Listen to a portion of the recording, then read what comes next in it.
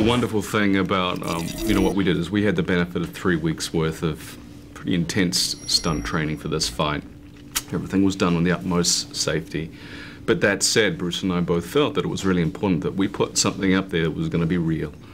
It was going to be aesthetically gritty, and, consequently, we didn't hold back, and I think that comes through when people watch the film. I've never seen him like this. So if you break his heart, I will kill you and bury your body in the woods. Wow. Okay. Oh, this is going to be fun. It's always great to find a person you can sort of hook your character. It doesn't mean you're pretending to be them, but they're a way, they're a route for you into the character.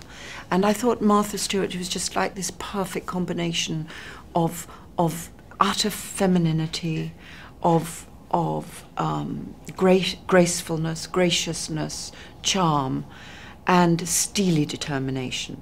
And she is an absolute combination of those two. If the CIA is protecting him, he's under surveillance. We could go see him. You're not going without me. Well, we're getting the band back together. It doesn't matter if you've met an actor in the past. You've met them all because you watched their work. Same thing about actors is we can go for years and years and never cross paths, and then all of a sudden you do, and you haven't met a stranger at all. You've met somebody whose work you've known and admired, you've watched on TV, you've watched them give interviews, you know them. So it's not like strangers coming together and trying to do a job. This is people who pretty well secure in the fact that they know each other.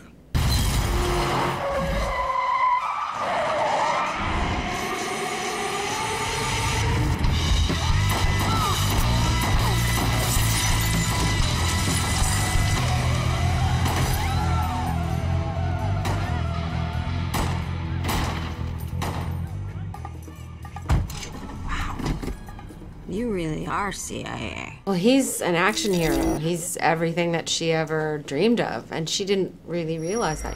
This is a girl who lives in her head, who lives in a fantasy world of romance novels and spies, and here she meets one, and so it's everything she always dreamed of. I mean, even if she's resistant to it, she's being duct taped to a bed or whatever, I think he's still, to her, that's the ultimate. Why was he retired? He got old. Then some thumbsucker came along and tagged him Red. Red? Yeah, Red. R-E-D, retired, extremely dangerous. The retired side of it is takes a second place to the fact that there are always new guys, and there are always guys that come up that are going to replace you and are going to move you forward. This film has to have a relationship where Karl really is the bad guy. He does it very nicely, and he does his job, but he works with the elements that are working for the bad side. Kordesky trained you? Yeah, I trained Kordesky.